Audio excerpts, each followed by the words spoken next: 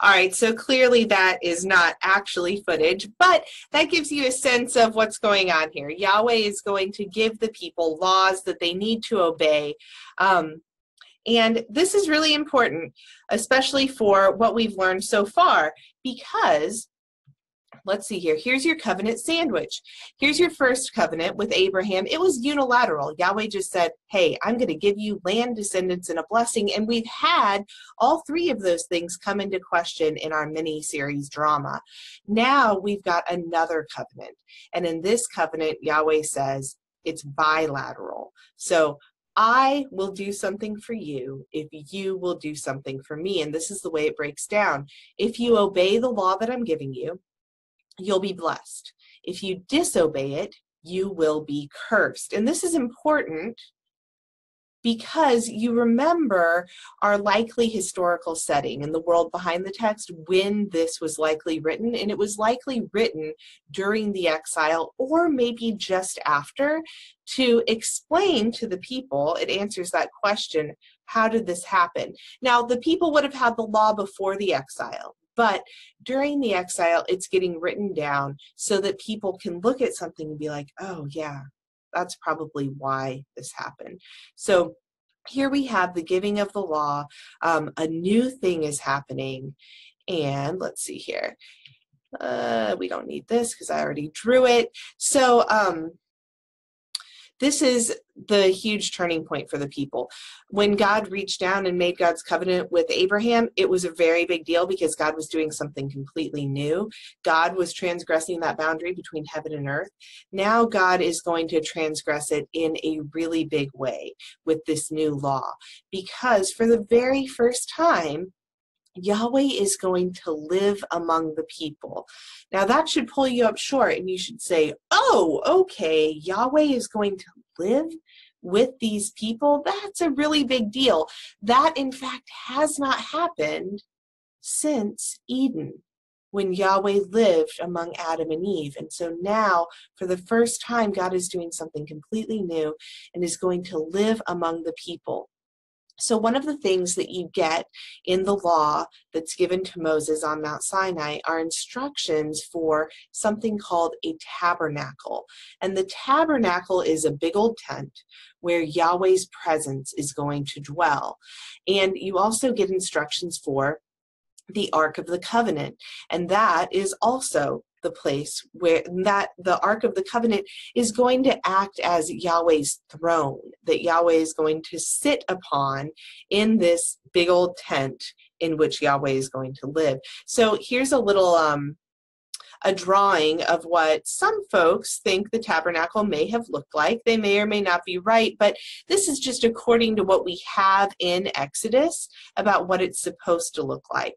And all of the instructions in Exodus as far as building the tabernacle are really precise. If you've ever read through the Bible in a year, you probably, if you make it all the way through Genesis and then you get into Exodus, you're probably like, okay, things are going pretty well, until you get to the instructions for building the tabernacle, because man, those instructions are really detailed and really boring.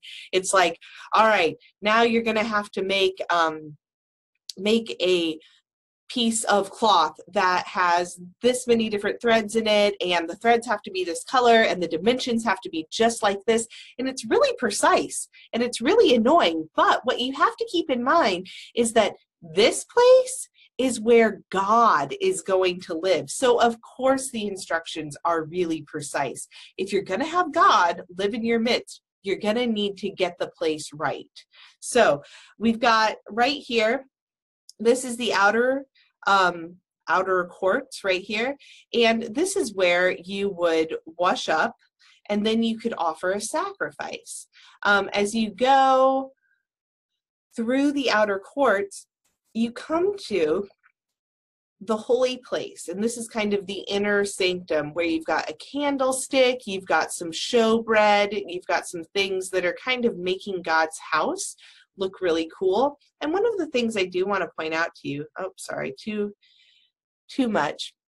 There is a lot of imagery of nature on the decorations, and that's what God commands, that you need to put tree imagery and floral imagery all around this area, and that's because it's supposed to mirror or kind of look like the Garden of Eden looked.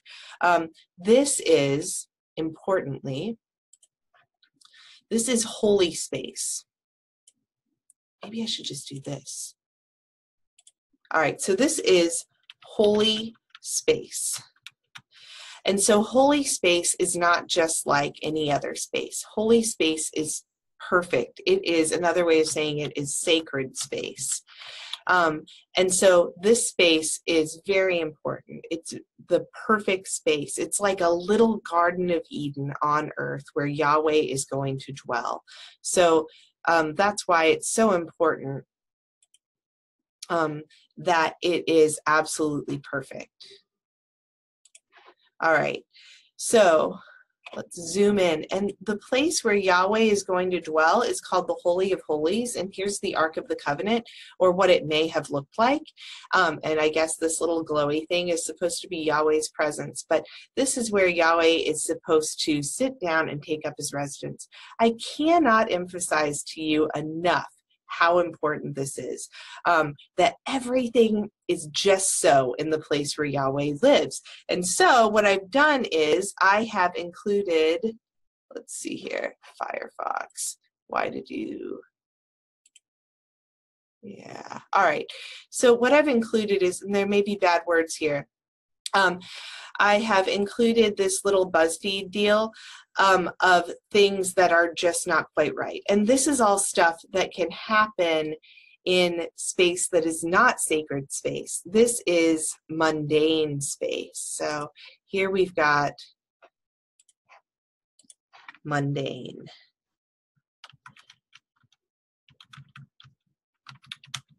And things like this, like a wall and a ceiling that don't line up, can happen here, but it cannot happen in sacred space, which is why we have to be so careful when building the tabernacle and why it gets so boring when you're reading through. I used to be able to, let me see here. I think everything just froze. It did. I don't know what to do.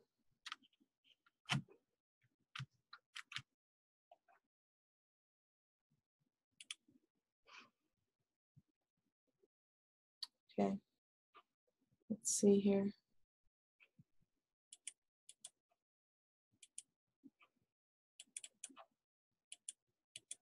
I can't do anything. I'm sorry. Everything is frozen. There's nothing that can be done. Oh, I was able to do that. Let's see if I can just stop the meeting. Nope.